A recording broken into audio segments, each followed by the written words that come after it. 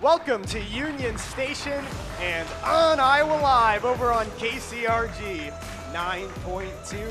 So excited. We got a great show talking Hawkeye football, talking Hawkeye basketball. The Kennedy boys basketball team going to join us over at 30 minutes past the hour. Scott Dochterman from The Athletic and Iowa's all-time leading receiver Marvin McNutt joining me. Guys, the big news over the weekend, Kayvon Merriweather decides he's going to go to the NFL draft, opt out of the Music City Bowl. Your initial reaction when you saw that? It's not that surprising anymore. I mean, opt-outs used to be a big deal about 4 years ago. Now they're just a kind of a regular part of the game. And I think, you know, his body of work was very impressive at Iowa. You know, is he going to get drafted? I don't know. I mean, I think he's probably late round, maybe an undrafted free agent type. But I think also this is an opportunity to not put any more wear and tear on your body and put yourself in a great situation, because how you perform at the combine is half the battle. It is, and I think for Kayvon, I mean, for me personally, he's done enough on the field during this season and during these years at Iowa show that he's NFL ready. So I don't think teams will really worry about that needing another game of film. The other thing is he's shown his leadership abilities, his ability to like go through all the tough times Iowa's gone through and be a leader in those moments.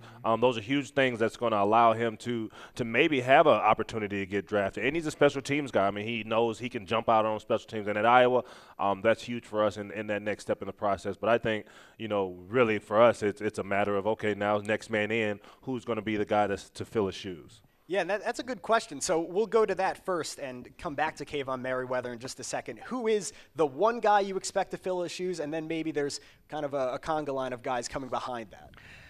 This is Xavier Wampa's time. This is the time everybody has wanted to see him since he signed with Iowa a year ago, and he's a five-star, incredible skill set, the best we've ever seen at that position. And he might have been playing earlier if Kayvon wasn't so good. You know, he got All-American honors, but I think this is his opportunity, and I think he'll show that he's ready for it. I agree. I think it has to be Xavier Wampa. If he's not, I mean, there's obviously something underlying there, maybe an issue. But I'm pretty sure this is his moment.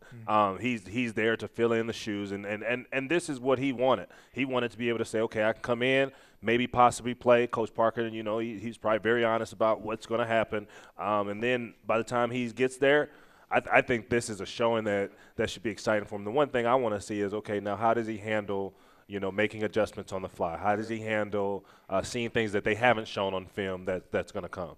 With Kayvon Merriweather, he deserves more than just the one segment for all he's done for Iowa. Came in as a 3-star recruit from Belleville, Michigan. They're not all 5 stars like Wampa, but he improved his numbers. Just about every year he got better, turned into a second-team All-American this year. And Marv is a wide receiver. I'm sure he's not a guy you would want to hit you. Oh, no, I never want to get hit, period. So at this time, but no, at the end of the day, he's built like an NFL safety / you know, cash position guy that can come in and play nickel if he shows that type of skill. And if he gets better, I think those are things that he's going to have to show when he gets to the combine. And again, being a second-team All-American, that's huge for him. You know, there are a lot of Phil Parker specials over the years, and a lot of them, it's even easy to remember and easy to forget some of them. But I think in his case, he's at or near the top of the list. Here's a guy who's a basketball player who had basketball ability and decided instead to take that leap to play football. He played special teams as a true freshman. Then his second year, he was going to start, and then he hurts his foot, and he redshirts all year, loses his position to Jack Kerner. Then he's kind of a part-time guy. Now he's been a full-time guy. But it's beyond that. It's beyond what he's been able to do on the field that sets him apart from most of the players I've ever been around, because his leadership is immeasurable. What he was able to do during the racial bias investigation a couple of years ago and lead that team, how he was able to conduct himself and put himself up here, and everybody followed behind him in so many ways. I mean, we at Iowa Media, we put together the Golden Gavel Award for Duke Slater, and that goes to a player who not only exhibits himself in media interviews, but in all situations. And he was the inaugural winner, and now as a team captain, all these other things. I think he's just been a remarkable young man, going to Selma, Alabama with the Big Ten, doing all these different things. If you can't support us, this is a Kayvon Merriweather quote from the summer of 2020. This was one of his tweets. If you can't support us right now with this movement and with our team possibly taking a knee during the national anthem, do not support us.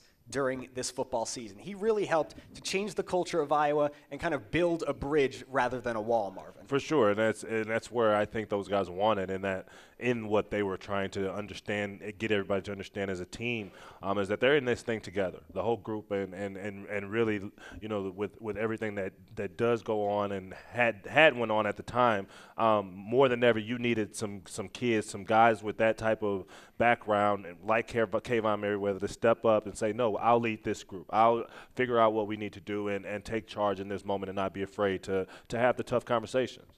So Kayvon, a great player, a great person off the field, and turned into a fantastic player this season. Just to recap, as we close the book on all the All-American teams, Kayvon Merriweather was a second-team AP All-American and second-team Sporting News All-American. Tory Taylor gets the nod from the Football Writers Association of America and the AP as a second-teamer. And then, of course, Campbell, now the 13th, is it, Scott? Unanimous All-American. You really can't tell the story of the 2022 Iowa football season without those three.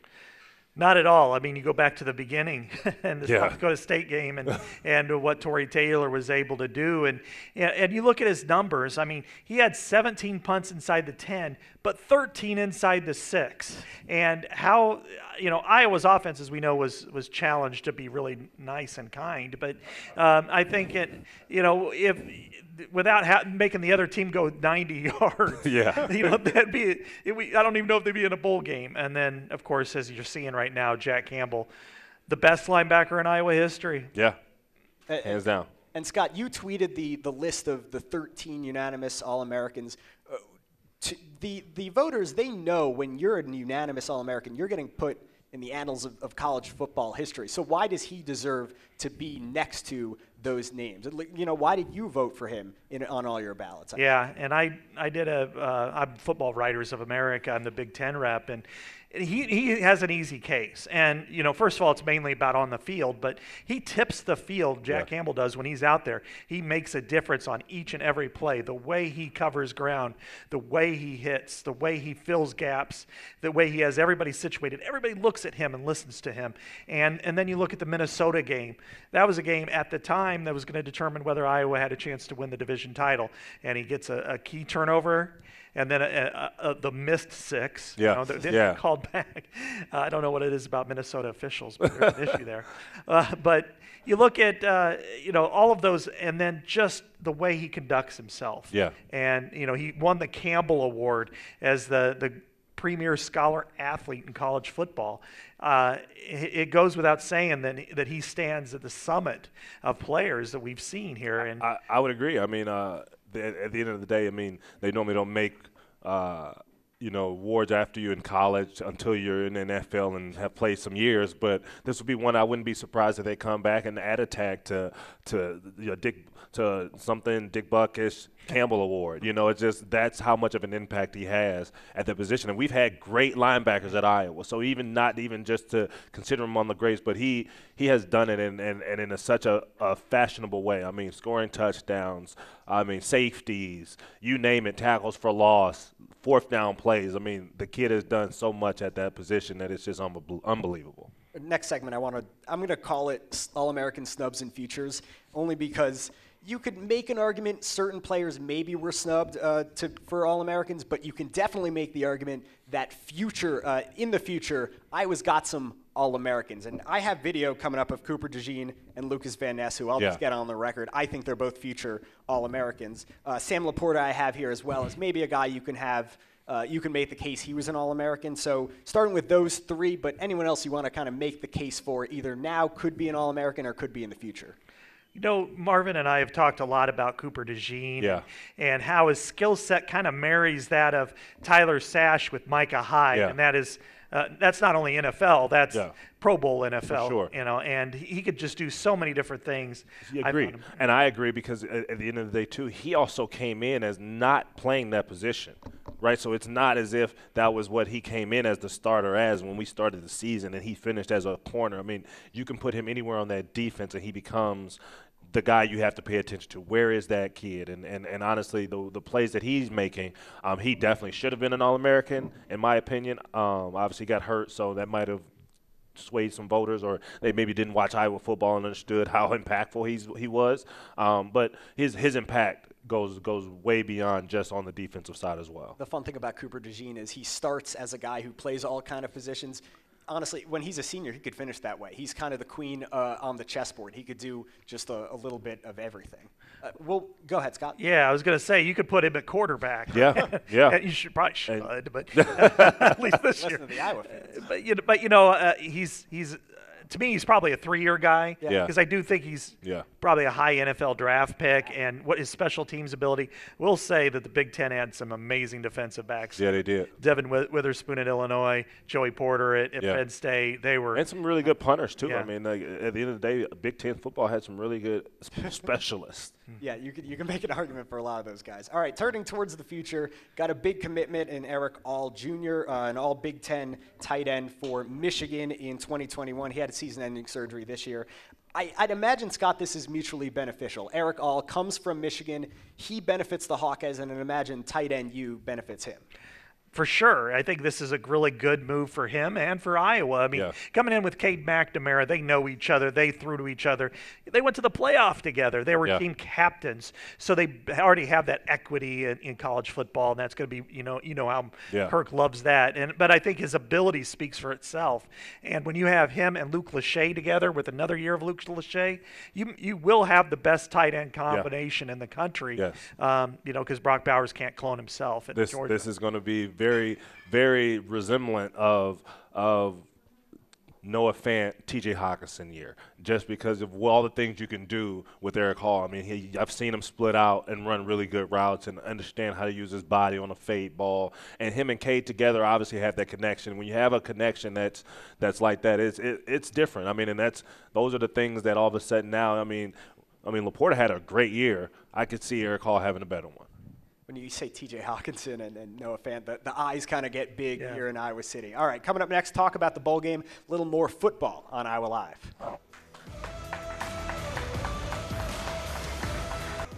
Welcome back to Union Station. We've got a bunch of tall guys here, Kennedy boys basketball team. John, can you quickly introduce everyone going name by name around here?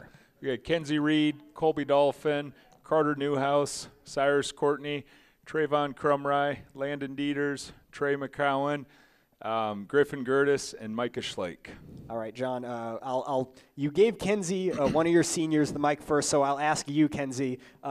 You are kind of like the Jordan Bohannon of high school basketball, where everyone in the MVC is asking, when are you going to graduate? Because you've been here 4 years. You've been cooking people left and right.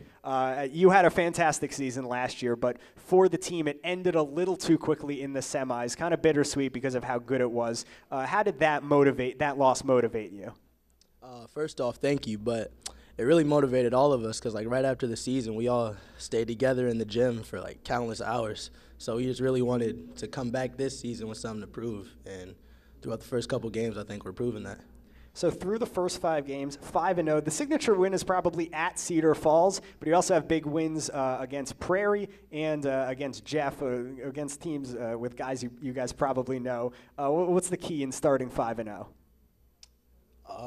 Preparation, really. The coaches give us a really good practice plan, a really good game plan, and we really do a good job focusing and carrying it out, and it translates.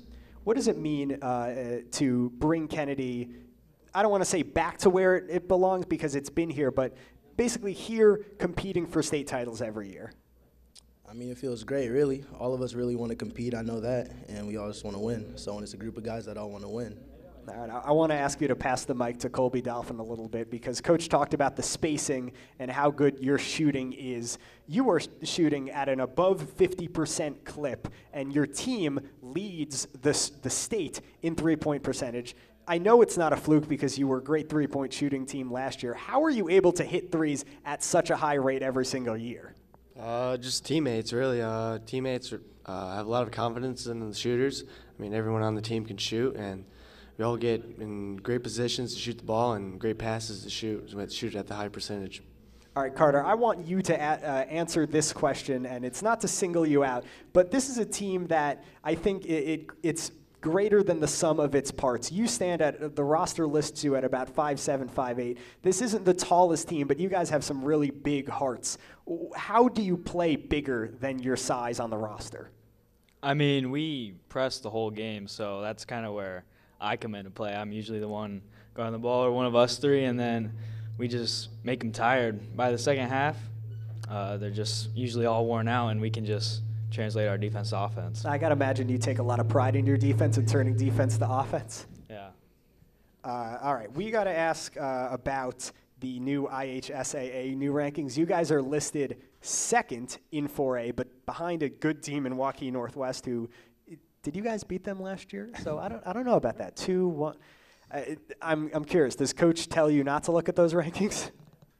Well, he just told us at film just later, or earlier. But I mean, we aren't too focused on that right now. We're kind of more focused on the ranking at the end of the year. Real quickly, for the three seniors, what does this program mean to you in your 4 combined years, 12 combined years in Kennedy basketball? For me, it means a ton. It's been usually my favorite season of the year because we all just hang out and we're winning games, so that's what's important to me. Yeah, Colby? Yeah, I mean, we all love winning and come to a program that's been winning the past couple of years, and it just feels good to be on a team that wins instead of teams we beat that you don't want to be on the other side of the locker room for. It's important to me because it's helped me build a lot of relationships with teammates and coaches, and even my teammates' parents. Some of those relationships are going to last a very long time, longer than my high school basketball career, so I'm very thankful. All right, we got you guys here with the state semifinal trophy, but I know you guys have bigger goals. What are those goals, Kenzie? We want that state championship trophy, of course. All right, look. I will make you a promise, and I think Scott will be able to honor that promise. If you guys get a state championship trophy, that trophy will be sitting right here on our show on Iowa Live. Whenever you guys take it from the Wells Fargo Arena, you know the time, you know the place. John, can you honor that promise? Oh, we'll be back for sure. All right, guys, thank you so much. Audience, thank you so much for coming out through the snow. Scott will be back for our next time. No shows for another 2 weeks. Had a lot of fun on Iowa Live.